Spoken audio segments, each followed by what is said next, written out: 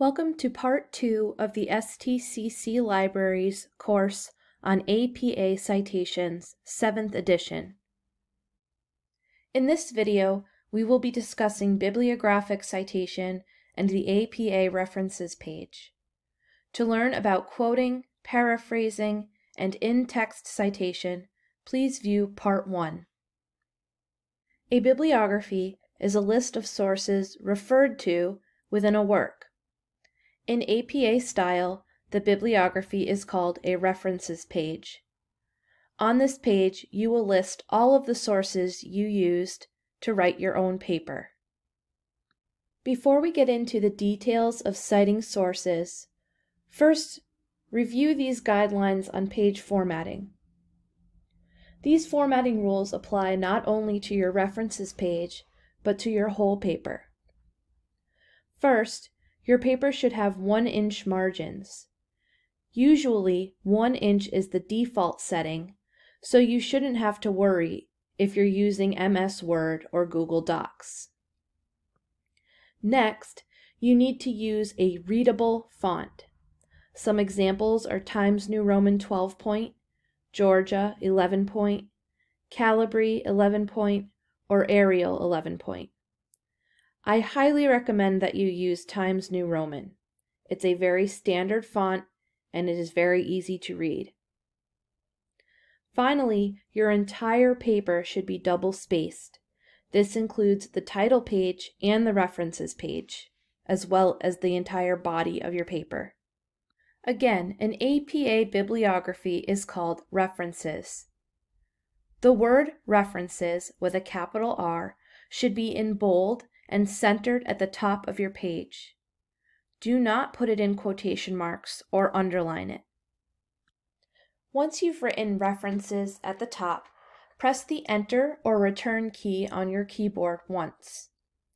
Change the alignment to left justified and turn off the bold setting. Then begin listing your references. You will list your sources in alphabetical order by the author's last name. If an article has multiple authors, use the first author listed and keep the original order of the article. Only the overall list of references should be alphabetized. Use the author's last name, comma, first initial, period, second initial, period.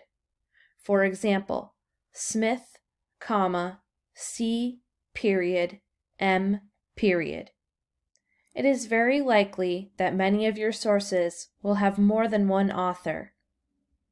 When a source has 2 authors, use the and symbol, called the ampersand, between the names.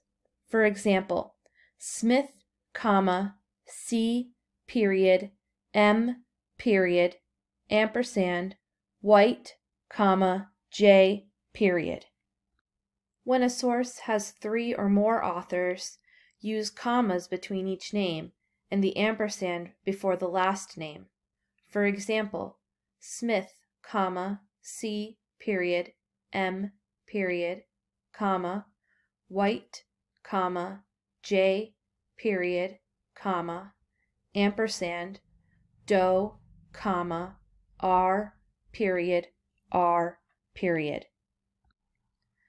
Put the titles of books and journals in italics and use title case. This means you should capitalize all words except for small ones like and, of, or, the. Do not use any special formatting for the titles of chapters or articles. This means no underlines, italics, or quotation marks. Use sentence case. This means only the first word of the title should be capitalized.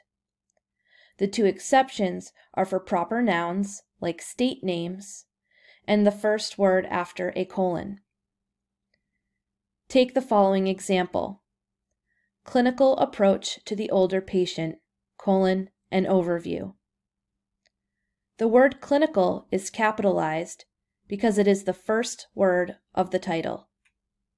The word an is capitalized because it is the first word of the subtitle. Other information will be required for each citation. This information will change depending on the type of source, but common examples are the publication date and the page numbers.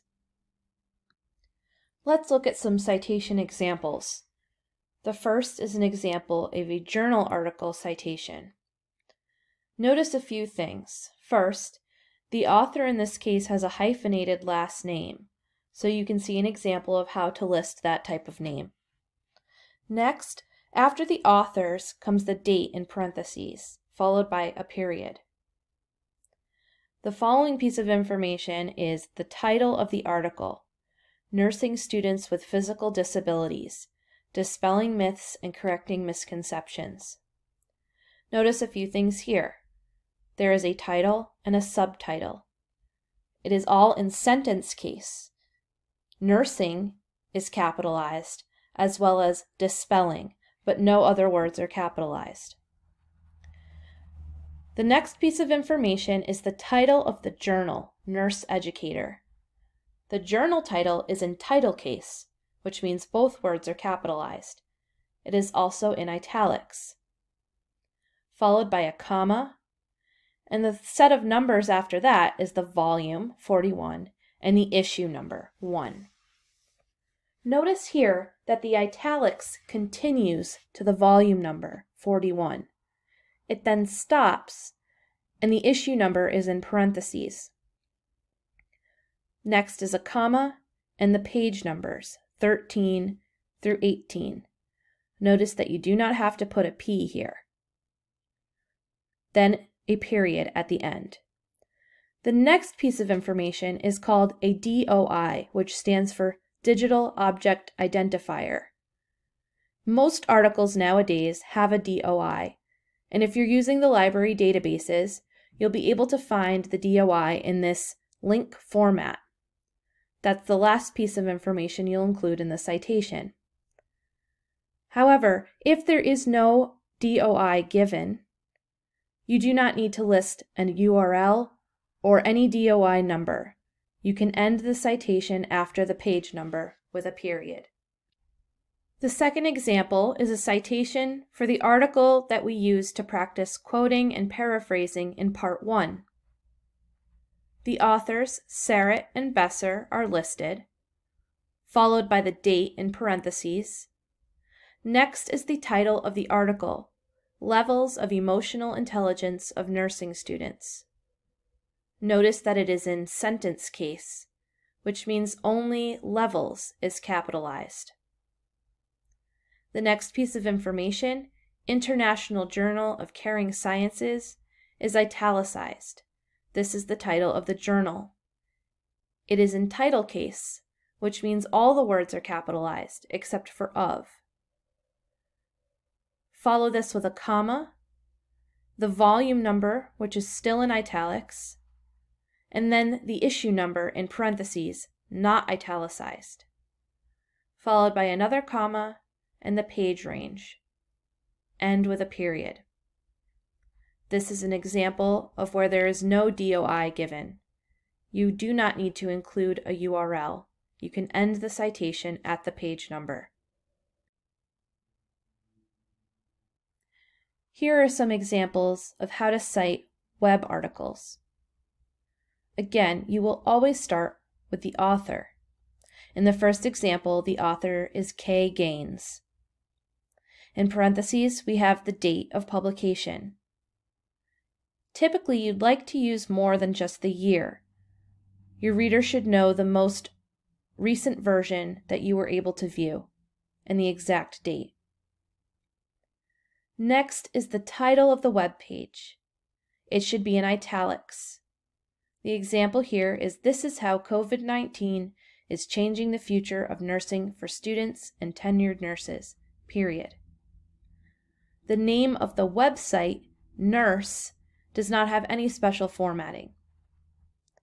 Next, include the URL to the actual article. The second example is a web article that was not written by an individual person, but rather by an institution, the Centers for Disease Control and Prevention. Because this institution is the author and sponsor of the article, you can list Centers for Disease Control and Prevention where the author's name would go, followed by a period. Next is the date in parentheses, period, then the title of the web page, Gestational Diabetes, in italics. Lastly, include the URL to the web page. If the author and the name of the website are the same, in this case, Centers for Disease Control and Prevention, you do not need to include the name of the website. You can just use the institution as the author.